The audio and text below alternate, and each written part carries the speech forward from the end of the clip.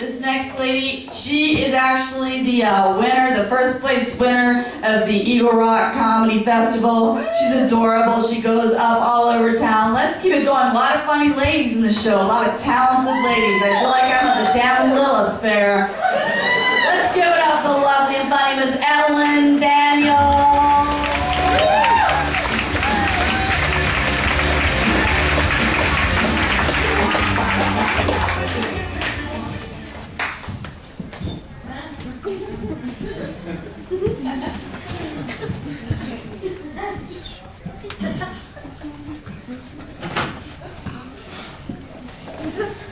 How's everybody doing tonight? You guys doing alright? Yeah? Come on, make some noise, man! Get that energy up! What the fuck? It's a comedy show, right? Fucking laugh! What the fuck? No, seriously, sorry guys. But I got a question to ask you guys. How many of you guys like to smoke weed? I know there are a few in here. Yeah! Oh yeah, there's my peeps back there.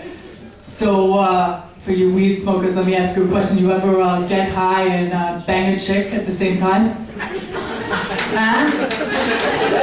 Yeah?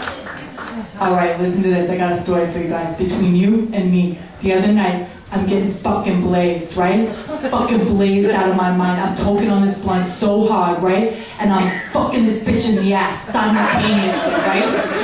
And I start getting so fucking high, right? Because I'm exertion, you know? I'm getting exerted from fucking her. And I'm like toking extra hard, you know?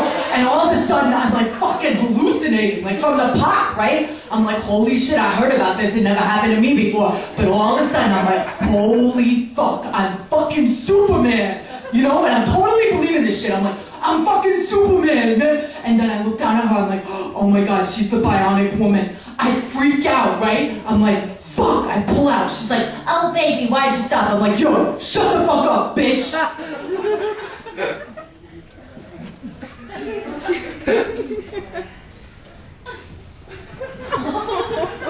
My dick is fucking flaccid now.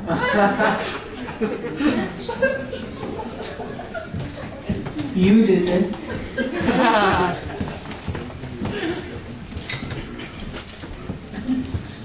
God, I'm so fucking hungry. Go get me a fat burger.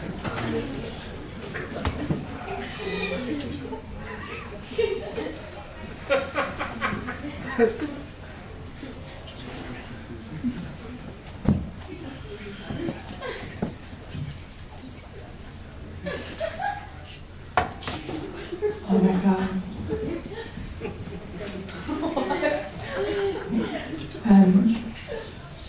I'm so sorry. I have to apologize. I just realized that is not my set.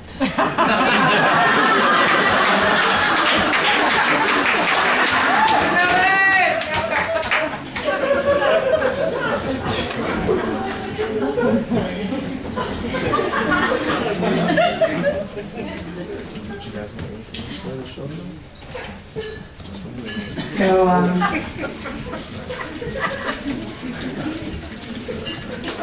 I just got back from Canada.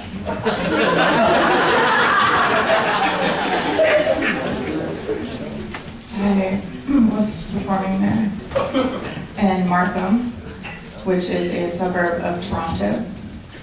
And big Jewish community in Markham, from what I could tell.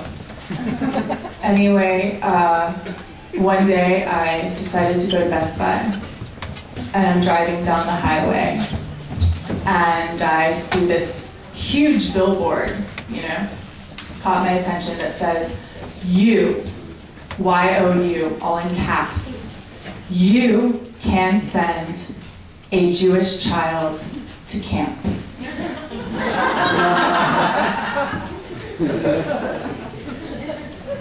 It's like, wow.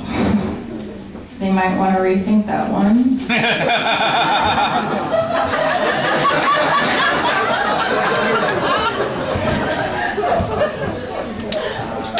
And, you know, I'm not in advertising, but I just thought of like 6 million reasons.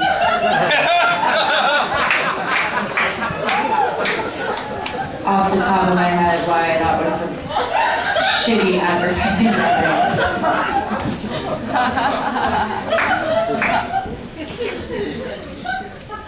And you know, sometimes people think, oh, that's awkward, you know, like, don't talk about the Holocaust. You're not Jewish. But then, you know, I think what's more awkward is like if a German person tried to make a joke about the Holocaust, you know? Like, my friend Katrin, she's like, hello, my name is Katrin Seitz, I'm from Stuttgart.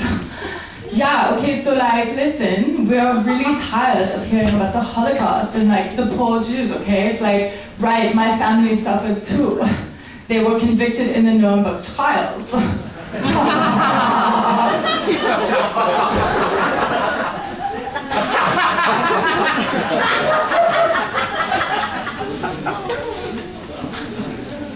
Never works. I've seen her do it 1,000 times, it never works.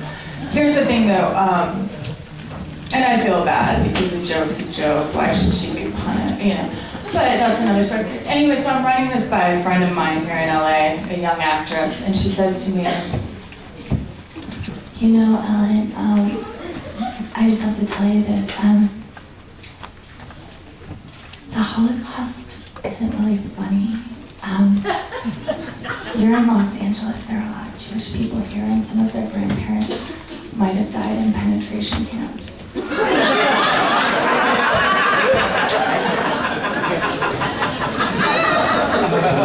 Yeah. So this is the same girl that says, you know, I would lie about my age and say that I'm 22 and I'm really 27, but I'm really smart, so people see through it, you know?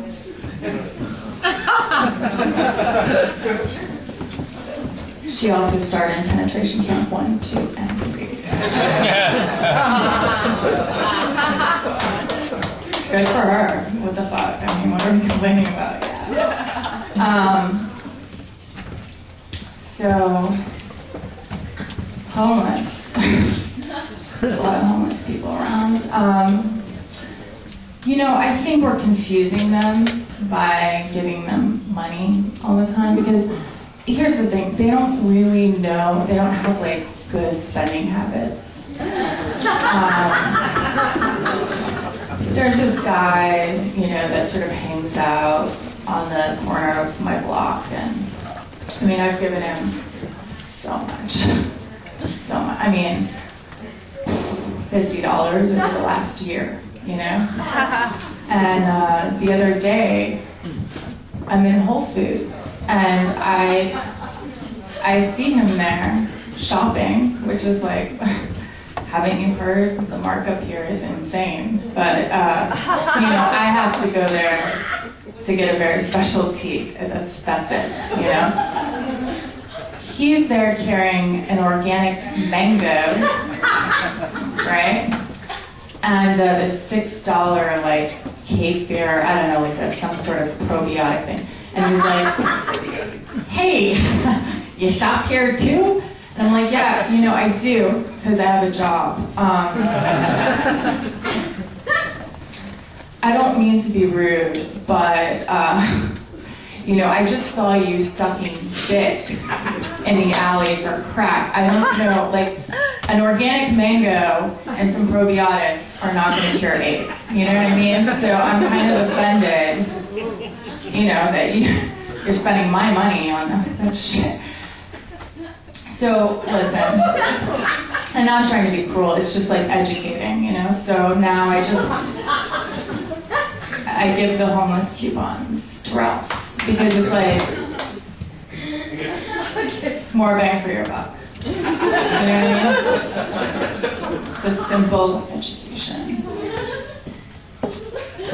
I mean, some of you are looking at me like I'm cruel. I mean, I also suck their dicks, so it's... I was sodomized recently. I don't know if that's like, well, I feel like sodomy has a negative connotation, like you didn't want it. I don't know if I'm, so like I wanted it, so that it's like anally raped or something, anally fucked. But the weird thing was Peter and the Wolf was playing in the background. I don't know if you know that's a classical piece of music. So,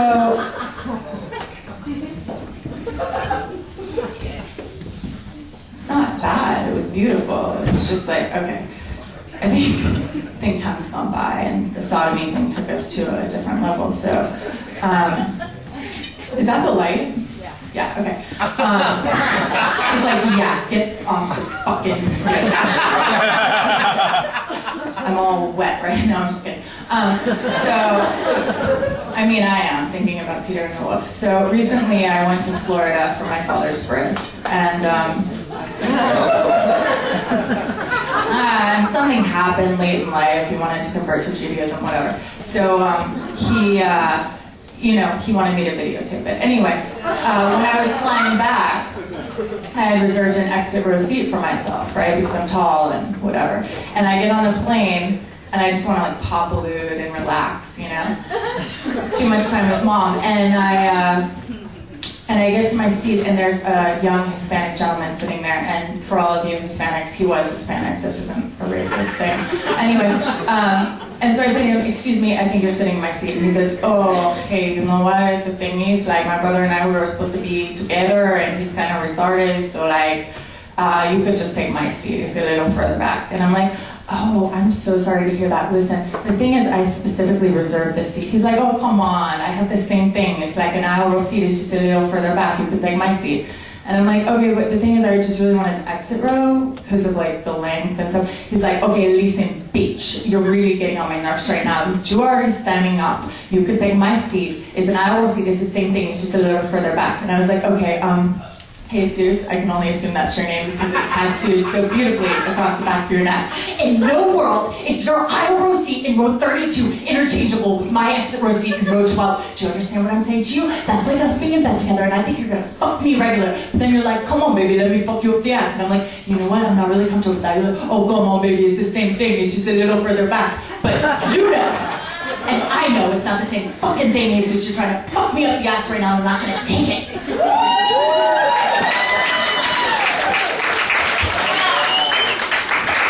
And incidentally, that worked, and he did go back to his seat. Thank you so much, you guys.